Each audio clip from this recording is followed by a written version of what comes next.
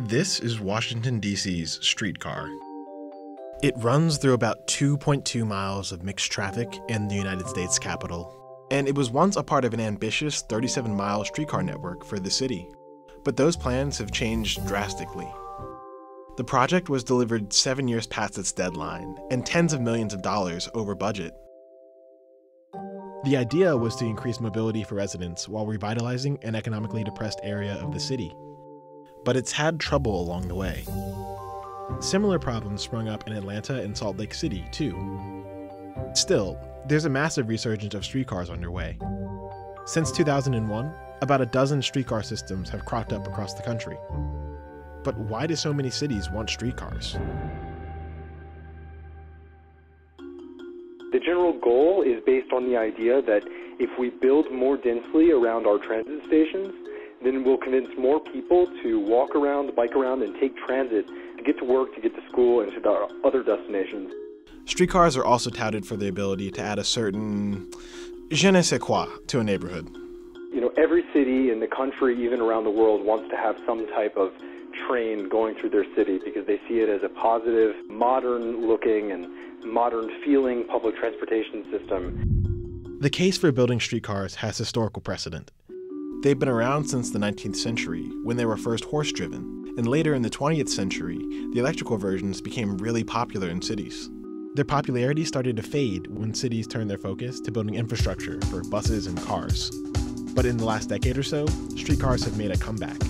There's been a lot of excitement and enthusiasm about urban living. Some of that comes with excitement about mass transit, mass transportation. But big sort of traditional heavy rail subway projects are very, very expensive.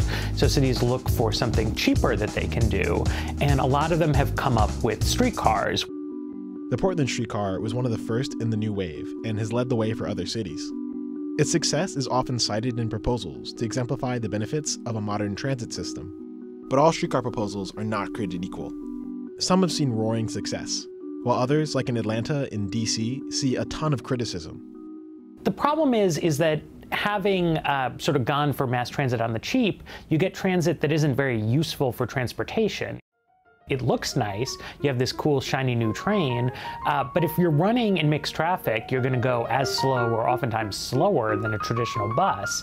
Aside from the slow pace, limited connectivity has kept commuters away in DC. I've been living here for 37 years, and I like this streetcar. I like it because it's convenient. The only thing I don't like about it is that it doesn't go far enough.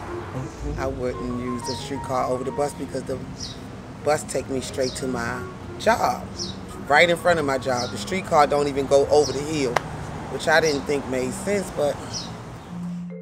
So if they're not improving the commute, why is there a push for more streetcars?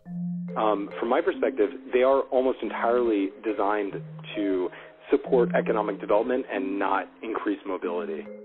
In Portland, for instance, planners actively sought development adjacent to the streetcar. Our narrative was pretty development focused early on, to the point where people were saying the only reason you built the streetcar was for development purposes. Now that we're carrying upwards of 16,000 passengers a day, it's very much a mix. The system succeeded because Portland Streetcar worked with developers to support their plan. You have to really look at the development side of things. Having the rail in the ground is significantly important for them. To see the commitment from the city, for them to make catalytic investments is important, right? We're asking these developers to build something that they may not build anyway, but for the rail investment. So there's a little bit of a quid pro quo there. That kind of focus on economic development is at the heart of other projects too. The BQX is a state-of-the-art streetcar that runs from Astoria to Sunset Park and has the potential to generate over $25 billion of economic activity for our city over 30 years. Projections aside, the Brooklyn-Queens connector has already proven to be a contentious issue. One clear reason why the project has been advanced is similar to the streetcar projects being discussed around the country, which is that there is an economic development goal in the Brooklyn and Queens waterfront by some major investors who want to improve transportation for basically the new towers that are being constructed along the waterfront. The motivation behind development and its effects make for a messy debate. A year after its launch, DC is starting to see the development that tends to follow transit. A string of luxury apartments, restaurants, and stores have fueled a real estate boom along H Street. I think there is evidence that suggests that government expenditures of any sorts that provide a public benefit will provide a sort of a stimulus for development, whether they're investments in neighborhood retail improvement, whether they're better sidewalks, but it doesn't have to be a streetcar. There are many ways to attract new investment, and a streetcar may not be the ideal one or even the right one.